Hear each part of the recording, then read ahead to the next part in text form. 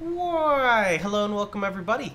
It is Pohx again. So today I kind of wanted to show you guys a little bit of the new character that I'm working on for Grim Dawn. Now I don't know how far I'm going to take this character. My Ritualist, I kind of stopped. He was doing pretty solid. The pet build is phenomenal, but the only problem with the pet build is, well, it's not really a problem. It just takes a long time to farm this specific gear for basically the sets, and the only thing I really need to do is attempt like 1 or 2 mythical bosses. So I figured I'm going to play at least one more character before I stop Grim Dawn on this session. And let me tell you, this character has been an absolute shithole to try to level because I'm doing something really wonky. You guys know me, I like to kind of make my own characters. So that being said, I found this weapon called Nadon's Reach, and I've never really played like a melee build in Grim Dawn before. I mean, I've played them to like, you know, level 20, 30, 40, 50, but that's not really playing a build in Grim Dawn, right? So I found this weapon called Nadon's Reach, and basically it plays around a skill called Ring of Steel. Ring of Steel basically is a ring of steel, okay? So with that being said, it feels like a really clean skill. You basically use it, anything that's in the area gets hit, it's not clunky, it's just a ring of steel. Now, normally, skills like this cannot really be used as main skills because their AoE is too low, their duration sucks, they don't have good single target, blah, blah, blah, blah, blah. However, Nadon's Reach specifically adds 1.5 meters to Ring of Steel, which puts it from 4.5 to 6, which is actually pretty big. A big AoE in Grim Dawn would be something like 9 to 10 meters, so 6 is pretty solid. Also, it's a two-handed weapon that comes with cooldown reduction, which is cool. Usually I see those mainly on like caster offhands and maybe like some caster-oriented shields. So basically, it's going to be a Nightblade build around Ring of Steel and more so piercing damage. So this weapon rolls up to like 75%, I think, elemental damage converted to piercing. So when used in conjunction with like a blue ring or even an MI shoulder that you can find all this on Grim Tools. I'm not really making a guide, I'm just letting you guys know what I'm playing. You can get a really easy conversion to pierce. So that means that flat physical scales really well on you because the weapon has 100% armor piercing. So physical is kind of like piercing if it's flat, sort of. It's complicated. Fire damage, LE damage, lightning damage, cold damage, if it's a flat numeric, all gets converted to piercing. Piercing damage is piercing damage. So there's a lot of ways to scale the character, which is really, really interesting. So I decided to start off with Nightblade, and I will again say that, you know, this is a really shit character to level. I just want to put that as a disclaimer, so if you start playing the build and your character sucks, there's a reason why. It's because the character sucks. So, Nightblade, obviously, we kind of have to play because we're Ring of Steel. So basically, I rushed Ring of Steel, was killing with essentially like Blade Burst and Ring of Steel. I've got points into the passives right now, mainly because Pierce Resist, Reduce Freeze, Reduce Petrify. Those are actually two really nice things, Petrify and Freeze Reduction. It also gives flat armor, which is kind of needed because I'm using the Lokar set to level, and Lokar set has absolutely dog shit armor, which means that the flat armor really helps scale it. I've also got like 1 point in Blade Barrier for the oh shit button. It's basically an iframe. I also like the Anatomy of Murder because if you see that damage to humans, that's a multiplier. So I have damage to humans from here, and then I only have 1 point in Blade Burst, mainly for the Lethal Assault buff. I didn't really like this very much at the beginning, but since I will be converting Elemental to Piercing, that cold damage will be converted to Piercing, and with this blue weapon that I found, Blade Flurry, actually makes the build playable low level. Blade Flurry converts cold damage to Piercing, which makes this scale better.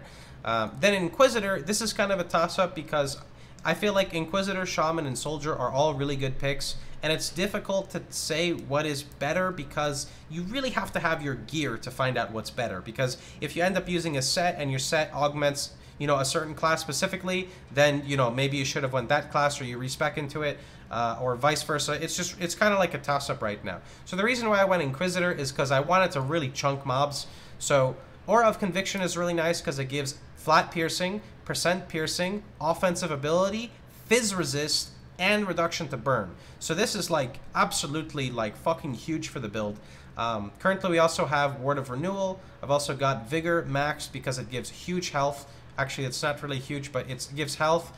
Also gives that reduced freeze, entrapment, and petrified duration that I was talking about before, which makes it really, really nice. Getting frozen on this character is really bad because you're basically a really squishy character that does no damage. Then we've got Steel Resolve, you know, basically gives flat fizz, a nice, really good stuff. Remember I told you fizz will be very good for us once we get our weapon that gives full armor scale, or armor piercing. We also get that multiplier against Chthonics Eldritch, and then we get the two most annoying resistances, Aether and Chaos. And then I haven't really picked up Inquisitor Seal and a bunch of other stuff. There's also like Death Sentence, which is really good because it minuses their Pierce res, but it's really, really annoying to use because there's just so many buttons to click already, and you'll see basically what I'm talking about. So that being said, enough talking, let me show you guys the build. So we're in Ultimate, our resistances are pretty shit. If anything Chaos attacks us, we're basically gonna die 11 times, but you know, we'll pretend like that doesn't happen. Yeah, we don't really have much, just like the Lokar set and this weapon. This weapon is pretty much the highlight of what's going to be doing work, is the Empowered Blade Flurry. It's also important to keep up our Pneumatic Burst, and with that being said, let's go. Oh, the devotions. One last thing. So if you see the devotions, basically the shadow is this guy, Living Shadow. He actually leeches to us, which is really, really nice. Some other important things to highlight. The cool thing is we can change so much on the devotion, because remember I told you that we scale elemental, which means I could literally build into Ulzin's Torch, grab Meteor Shower, and if you look at Meteor Shower, it has physical. Physical is great, right? I don't know if that physical would pierce, because I don't know if it's proc from the weapon, because it doesn't have weapon damage scaling. Again, very complex. Then there's also the fire damage, which would get converted to piercing. I did plan on potentially taking Blizzard, because Blizzard is just 4 points, and it would give us main hand damage, cold damage that's converted to piercing as well. But again, you know, everything is in theory. It's really hard to say. I also do want to state that I have a mobility skill, which made this build feel so much more fun. If you are playing it, I recommend on trying to get your hands on a Glyph of Sudden Strikes, or something similar to it that does main hand damage or piercing.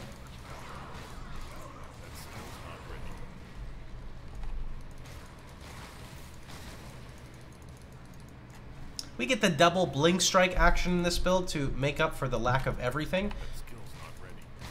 Makes the build at least feel like somewhat good for now.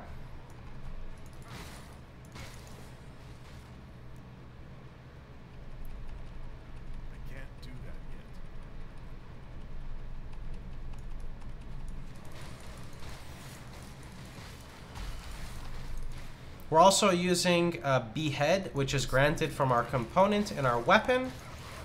I've got 1 point in Shadow Strike from Nightblade, so you'll see me kind of blinking around every so often here or there.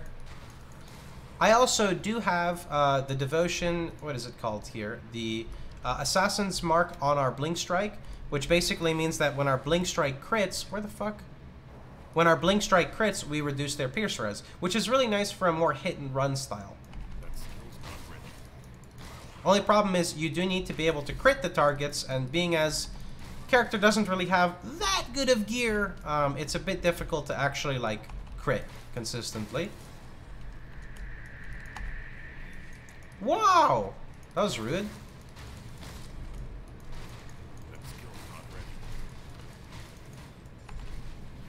Okay, game, you're memeing me now. Why do you keep doing that?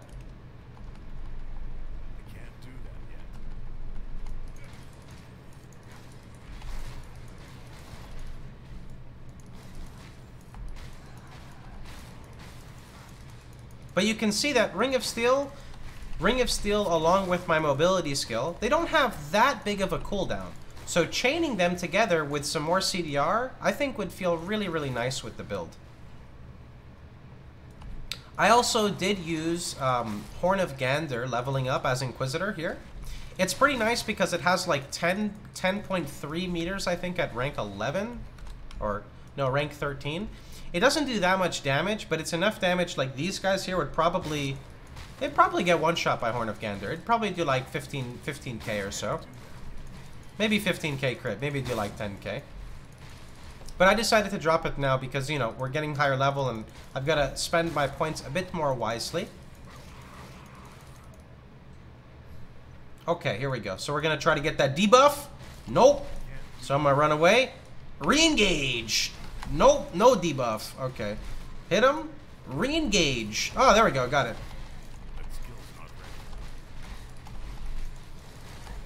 Uh-oh, don't want to get hit by... No, no, no, no, no, bad, bad, bad, bad.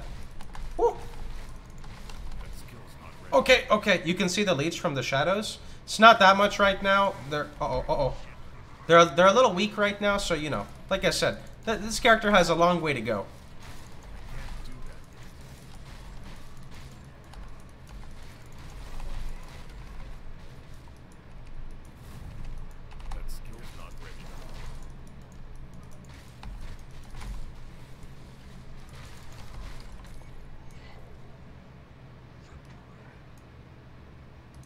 Do-do-do-do.